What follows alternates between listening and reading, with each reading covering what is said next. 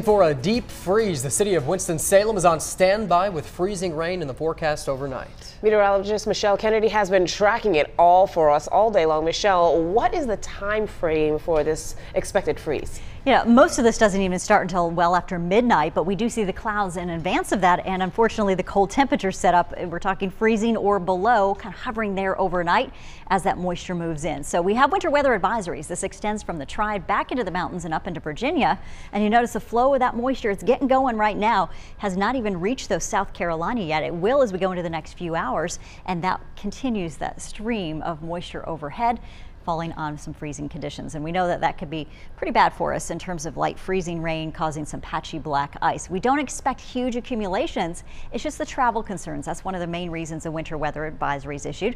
Overnight through 10 a.m., worst time to travel, we believe at this point. Biggest concerns will be slippery mountain travel, black ice to the east, and this is going to come in spots. It's not going to cover all of the highways or your main roads, but you might catch it on a corner. You might catch it where there's a higher elevation, like those bridges that are more open to the air and can cool very quickly, even below your air temperature from where you're reading that at our city locations, for instance. So better travel times after 10 a.m., mainly wet roads at this point, but all of this may be adjusted based on our temperatures and what happens with that moisture. A lot of folks may miss out on a good bulk of the patchy black ice, which would be better, especially to the east. But icy elevated surfaces, this includes your steps. If you're going out in the morning walking the dog, please use extra caution. It might be hard to see what's out there. School delays are going to be likely in a few areas as they want to protect certainly the young drivers and getting kids on the school buses.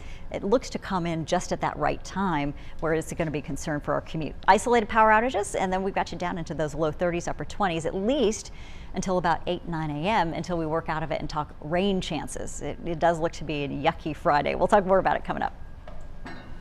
All right, Michelle, thank you very much. Well, we do have some news just into the newsroom. Stokes County schools just tweeted out that they will be on a 3-hour delay tomorrow because of that freezing rain potential. You can stay on top of all delays and school cancellations by downloading the WXII 12 News mobile app. And if you still need a snow code, you can find more information on our website, WXII12.com.